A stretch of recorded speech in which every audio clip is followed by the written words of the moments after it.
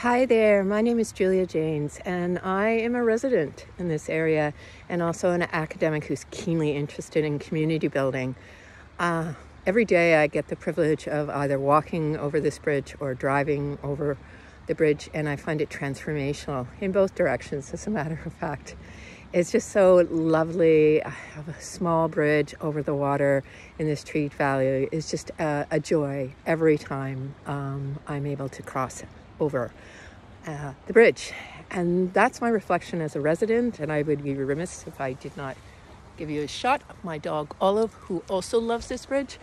And now I'm going to put my academic hat on. My scholarship as a professor of social work at MUN and as a longtime community organizer has been around building strong communities.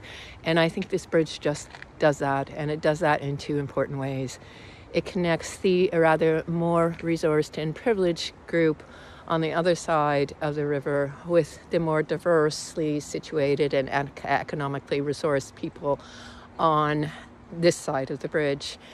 And one thing I've learned in my scholarship in organizing is diverse communities are strong communities. And the second thing this bridge does is connect us to local businesses downtown.